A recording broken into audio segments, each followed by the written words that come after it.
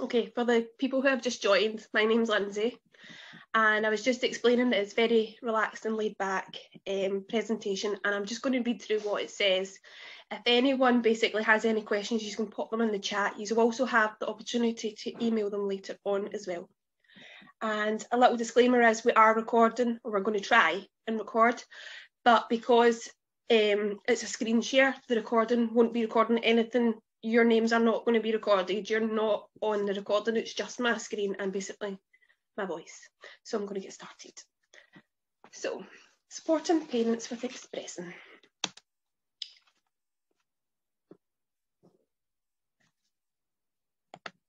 And of course our button doesn't want to work.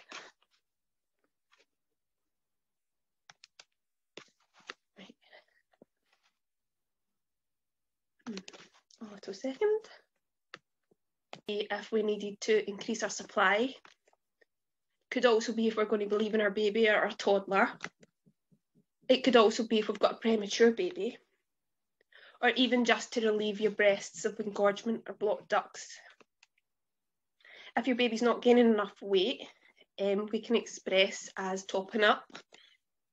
And if you're struggling with latching, as well as to donate your milk, plus many, many more.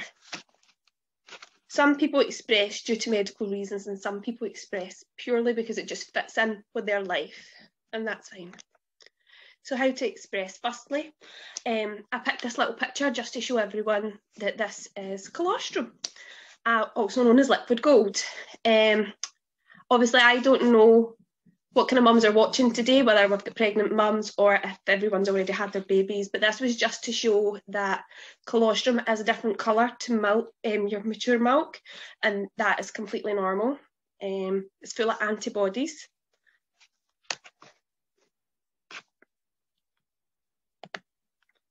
So, how do we express? There's numerous ways we can do it. We can do it by hand.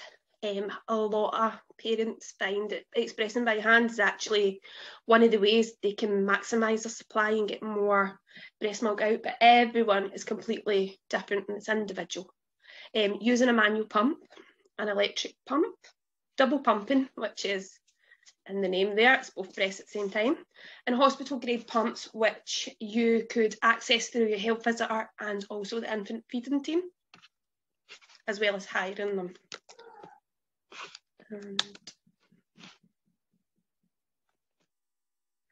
The button's not working again. To feed your baby your milk. So as we can see in this picture, this little baby is actually being fed through a cup. So syringes, which are good for really small babies, and colostrum, because colostrum comes in such tiny amounts and your baby's tummy is so tiny in the beginning and your body's really clever at knowing, and colostrum is enough for your baby in the first couple of days. Spoons and cups, again, really good for small quantities. Bottles. I would like to mention that if we're using a mix of breast and bottle feeding, paced bottle feeding helps stop bottle preference and nipple confusion, but I must stress it's not suitable for underweight babies or premature babies. An SNS, which is a device where you can still feed your baby at the breast, but some of the milk would be coming through a tube, and to always seek professional health advice if you're going to use an SNS. How to get the most out of expressing. Skin to skin, firstly. Warm compresses, which could be in the form of flannels, or some mums like to go for a warm bath or a shower.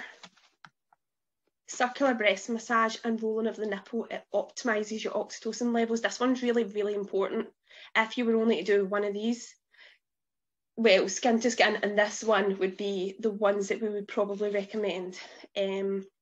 So I'll go into more detail further on through the presentation how you do the breast massage. Looking at your baby photos and smelling a baby blanket, or even looking at your baby if your baby's with you. Covering your collection pot. This one sounds really strange, but really does work. So as we all know, stress inhibits your oxytocin, which we need to encourage your letdown to happen.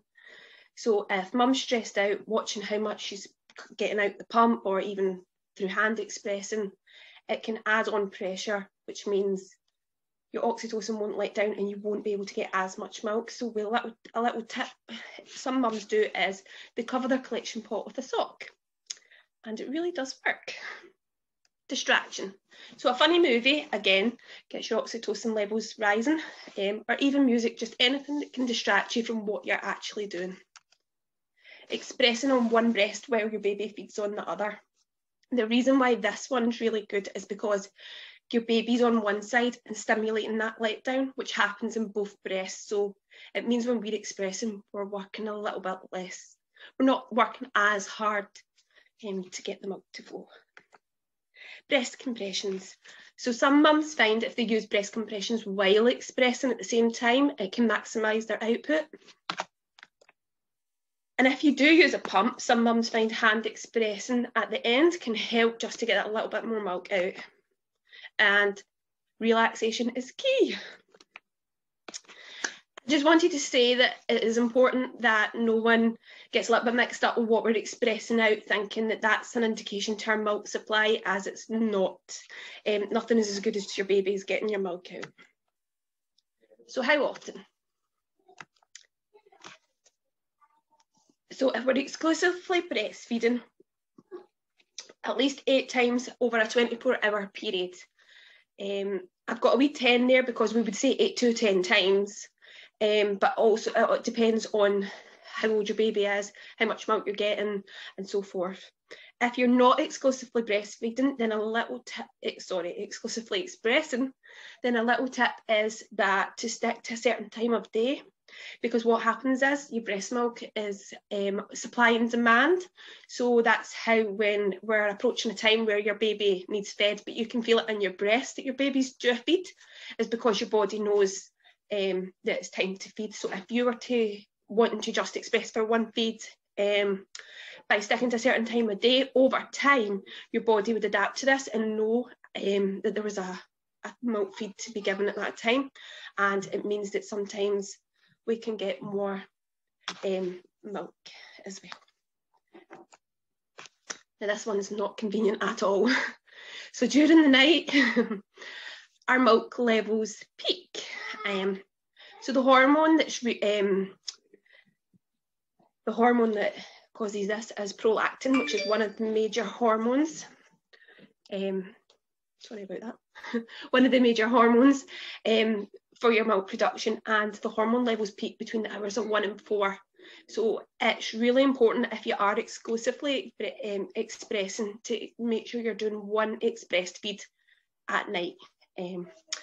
And if we've ever wondered why our babies like to wake up, it's because they can smell the hormones and they know it's time to feed. And again, not all mums who are breastfeeding need to express. I realise we're giving quite a lot of information in the presentation, and if there is any pregnant mums here, I don't want to overwhelm with too much information, because sometimes parents can get into toddlerhood without even expressing one feed. It's just basically personal, and some people do it for medical reasons and some people do it just because it fits in with their life, or purely because they just need a break. And that's fine. So how to store and defrost your breast milk. I've put in here healthy term babies, as it's slightly different if your baby is premature. So if anybody does have a premature baby, you can just contact the email address if you need a little bit more support on that. So first of all, at room temperature, we recommend 6 hours. In your fridge, we recommend, depending on the temperature of your fridge, this can vary. So if your fridge is between 5 and 10 Celsius, we would say 3 days only. And if your fridge is 4 Celsius or lower, we would say 5 days. In your freezer, which should be 18 Celsius or lower, we say 6 months. And if your milk hasn't been used in any of these time frames, you need to chuck it out. And using defrosted breast milk as soon as it's fully defrosted. So how do we defrost the breast milk? Slowly in the fridge is the ideal way, but it can take quite a little time. So we can put it in cool running water and then into warm running water, sorry. and it's important that we don't microwave breast milk. So I just wanted to mention that if anybody does go to take their milk out the fridge and they notice the milk might look a little bit funny, because what can happen is your milk, it's really normal for your fats to separate in your milk, and it can give like 2 layers, and sometimes it can be a little bit scary the first time you see it, but it's completely normal. But if your milk ever smells sour, then we would say don't use it. Hand expression, how to. So clean hands in a sterile container firstly. Your warm compresses, again, really will help. Your hand massage. So hand massage. So we always work from the top of your breast towards your nipple. So there's different movements. You can stroke with your fingertips, you can tap with your fingertips, you can roll using your knuckles, and you can also try using the pad of your hand in circular movements, all towards, starting from the back of your breast towards your nipple. Okay, so starting to get to the hand expression now. So we make a C shape by placing our thumb above our fingers. I'm going to show a little video at the end of this so that you can kind of see it in practice, but I'm not put on it how far back because every mum's different, and it's just a case of playing around to see and experimenting just to see where that ideal spot would be for you. So you would gently press and release your fingers and repeat in a rhythmic movement. Some mums can find if they press back inwards and back towards their chest wall as they're squeezing can help. But again, it just mentions there that everybody's spot for squeezing would be slightly different. Now, when the milk starts to flow or stop, a really good way of thinking about it is imagining your nipple like a clock face or around the darker area behind your nipple, your areola.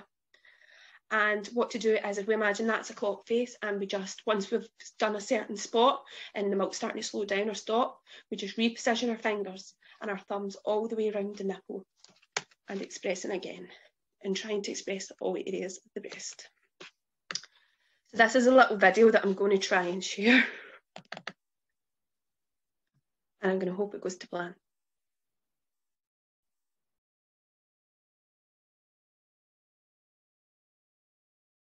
That was just a little video. I hope some people found useful. The full video is 7 minutes long. It's really, really a useful video. So we'll carry on. How can we tell our baby's getting enough milk? Now, this is a question that every mum who is breastfeeding basically wonders. And so yeah, let's get to it. So your baby has 8 or more feeds in a 24-hour period. Now this is breastfeeding and exclusively expressing. You would aim to be expressing for your 8 times in the 24 hours. And obviously you might give the baby the milk in bigger quantities, and that's fine. So your feeds, this is mainly aimed at breastfeeding, and your feeds are between 5 and 40 minutes long, each feed. Your baby's calm and content after most feeds. It is normal for your baby to kind of fuss a little bit and actually seem like they want the opposite breast. This does not mean they're not content after their feeds. It's normal baby behaviour. So yeah. Your baby's gaining weight according to their centile. Now, the reason I have health visitor put in brackets is because your health visitor is the one who will be tracking your baby's centile. And if there was anything that was concerning on it, they would let you know. Your baby's having enough wet and dirty diapers for their age. Now, let's look at nappies. We have a beautiful picture here. So, between days 1 and 2, we would have 1 or more wet nappies. We would have at least 1 or more dark tar-like nappy as well for dirty. Between days 3 and 4, your wet nappies would be 3 or 4 and starting to feel a bit heavier. And your dirty nappies would be looking for about 2 or more and starting to change in colour. Between day 5 and 6, we would be aiming for about 5 or more heavy wet nappies. And your dirty nappies would be at least 2 or more, starting to turn yellow and could be quite watery from breast milk. If you ever had concerns about your nappies, you would obviously speak to someone. Top tips. So the reason why I have this in the tips is because I haven't mentioned transportation for your milk. So your milk is fine if it's kept at fridge temperature for 24 hours. So this could be with ice blocks, etc. If you don't have ice blocks, no more than a maximum of 4 hours while travelling. And if it smells sour, do not use it. Remember, pumping is a learnt skill and takes practice. It's not an indication in any way to your milk supply. Your babies are much more efficient at removing your milk. So how do we stop? How do we stop expressing? So it's much the same as stopping breastfeeding as well. So it's best done gradually to give you time to adjust and avoid any blocked ducts, etc. So there's different ways we can do it. So you can gradually shorten your pumping sessions, or you could carefully, and I stress carefully please, drop a session every 2 to 7 days. Oh, sorry, 3 to 7 days. Paying real good attention to how your breasts are feeling the full time. Anytime you're feeling any engorgement, please look after yourself.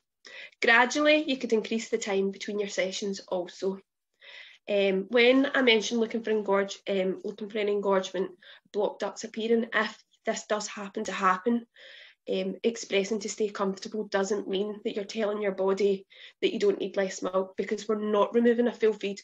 So the minute we start to feel tender, sore, a little bit engorged, getting a little bit hand expressing or even using your pump a little bit will help to take off the pressure. It doesn't mean we're saying we need that full feed, so your body will still get the message. And lastly, I would just like to thank everyone for attending, and any questions anyone might have, you could email them to ayrshire@breastfeedingnetwork.org.uk.